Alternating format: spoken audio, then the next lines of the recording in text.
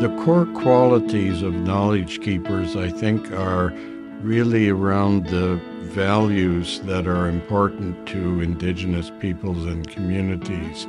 The relationships amongst each other, the relationships with the land, those who have the language, the knowledge of the language and how it relates to wellness, well being. A knowledge keeper is having that knowledge about your history. For example, myself, knowing about where I'm coming from, knowing my people, knowing my language, knowing my culture. That's all very important for me.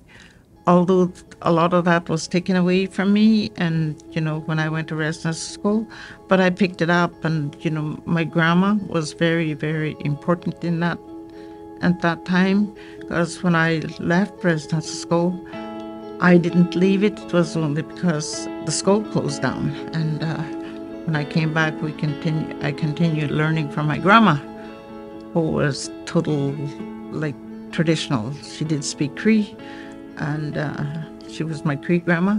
Then I had a Métis grandma who spoke Michif, and she taught me a little bit of Michif because I lived with her. She was Métis, French, and Cree.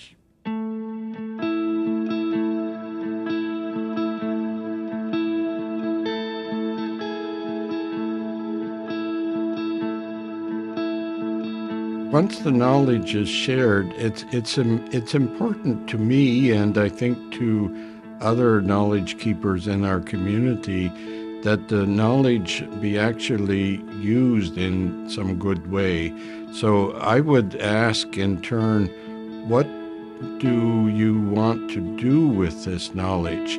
Let's think about together what we would do with this knowledge. How can this knowledge that you've asked for and you've gained help our community? If somebody asks me that I'm going to go teaching in India or China, do you know what? I need to learn through the internet or through people. What do I need to do in order for the non-Indigenous to come to the Dene-Sultine territory? What do I need to know about them? Study up on them. That's respecting them. I need to know the protocol of the Dene-Sultine. I need to know the protocol for the Salish people that are here. And that it's just respect, to know their history. And I don't know what else to say. To me, it's just being respectful, to learn, and to know.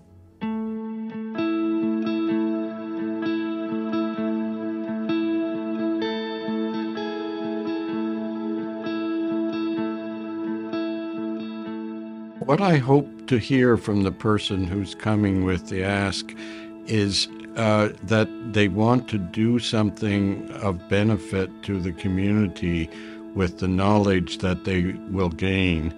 And it's important, I think, for the researchers to realize that the best way forward is to work with the community and decide collectively what to do with that knowledge. My dad left us many, many tapes. They're all in the archives in Victoria, but we got copies of his stories, his singing, not only for our family, but for our different tribes. And many of the people who didn't really know their story have used my dad's tapes to learn their history. We have been gifted with the knowledge to share. You carry that gift, so when you're given a gift, share it. Share it by, again, listening, respect, honor, all those qualities, that are for it to be a success.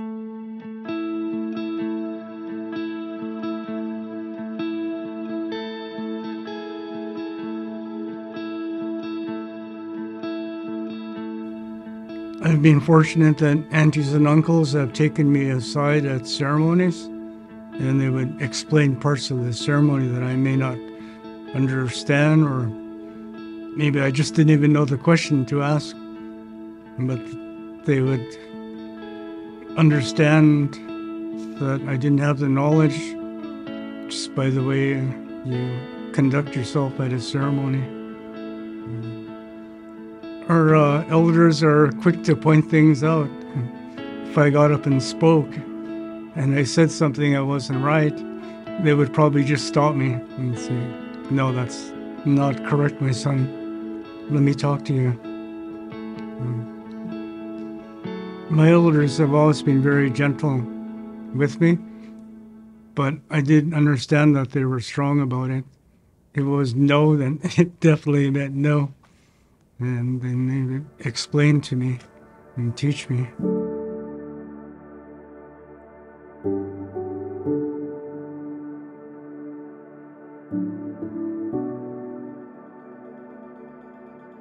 People singing songs and selling the tapes.